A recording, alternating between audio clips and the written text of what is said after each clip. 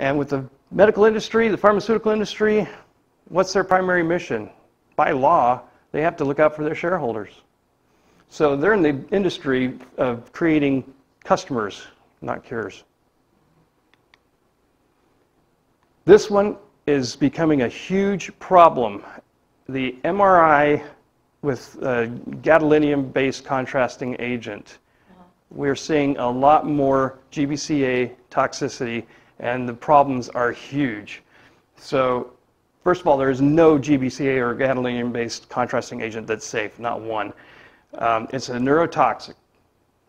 And most victims are unaware of the risks because they're never given the pamphlet to read before they approve getting injected with this to make the MRI more readable. They don't even need it because it's just to help or assist the technicians read the information. So the people who are suffering with gadolinium toxicity, they have symptoms including deep bone pain. This is the top of the list. Most of them have extreme bone pain. They got swelling or tightening of the skin. It actually looks like it's wooded. It's turned into wood. Burning, itching pain at the affected site where it was injected. Muscle weakness, yellow plaques in the eyes, brain fog, foggy vision, and severe nephrogenic systemic fibrosis, which is very debilitating. So if you've ever had an MRI, check to see if they used a GBCA to have that read better, because you more than likely have gadolinium toxicity. Yes, ma'am. You know how they say that, your kidney excrete the GBCAs? Is that a true statement or just? It'll do some, but unfortunately, yeah, it's a huge number of the chelated gadolinium that is being released, and it's actually winding up in the bone, the brain, and tissues. Okay, so it's not totally eliminated. It's totally not being eliminated. It's lasting for 6 years or more. In fact, right down there, it's being retained for 6 years or more. So, and these symptoms manifest slowly, so most people have no way to connect their problem with the MRI.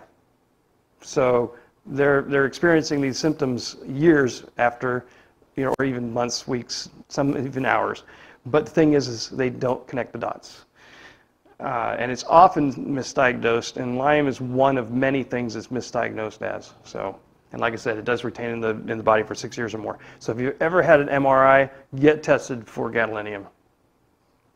It's a heavy metal, right? It is a heavy metal. As a matter of fact, Chuck Norris and his wife Gina have sued the manufacturer of one of the test pieces because she got really messed up with this. Wow. And I'm not sure what ever happened with this lawsuit, but there's a face that everybody knows. They have been fighting this for the longest time.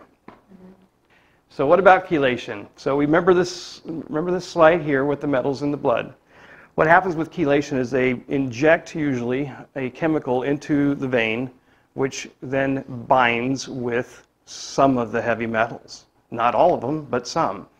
So you get a little bit of a bonding going on there, but that's about all that happens. They flow through the body and go back through the liver and the kidneys through enterohepatic recirculation, and then who knows what happens to them at that point. Yes, ma'am? Is the chelation only for heavy metals, or is it also for those chemicals? Only for heavy metals. Okay. And only certain heavy metals. Is chelation kind of like the liver? The liver functions when it chelates? It acts like a, you know what I'm talking about? Well, chelation is, chelating is where two ions are binding together to get a bond, and usually that makes things more, or I should say less toxic. If the liver's failing, then they give you a chelating. Right, and that's to bind with whatever is causing the problem. And the problem is that these chelating agents aren't as great as they are. And you're about to find that out too, right here. So they're effective against acute poisoning. And yes, I do agree with chelation when there's acute metal toxicity. So if there's been a poisoning of mercury or lead or something like that, absolutely chelation. They form that non-toxic complex, like I showed you, where they bind. Now, they remove the metal from soft tissues, but not necessarily the deep fat, all right? And I did mention that oral therapy is available, but usually it's injected, so they're putting a chemical into your bloodstream. I did say a chemical, to bind with these metals, but then they don't really give them a good exit strategy. So that is why I'm not a big fan of this. And the types of metals, types of metals are mercury, lead, iron, and arsenic that we know that they chelate well with. The drawbacks here is that the redistribution of the toxic metal is basically because there's not an exit strategy provided for these things. There's the essential metal loss of copper and calcium, so you're actually losing good metals as well as the bad metals. There's no removal of metal from the intracellular sites. That would be inside the fat cell. So really, there's nothing that's getting inside the fat that medical science has to offer. Hepatotoxicity is, and nephrotoxicity is the liver and the kidneys basically are beaten up by this whole process. And unfortunately, there's poor clinical recovery with chelation therapy.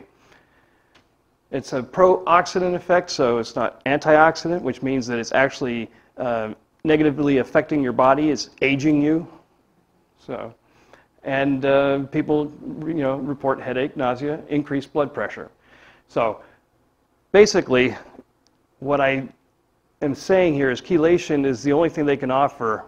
But as you will see here from this study, most of the conventional chelators are compromised with many side effects and drawbacks, and there is no safe and effective treatment available for heavy metal poisoning. So what that's saying is there is nothing that the medical world can offer in the case of xenobiotic poisoning, and that could be chronic or acute.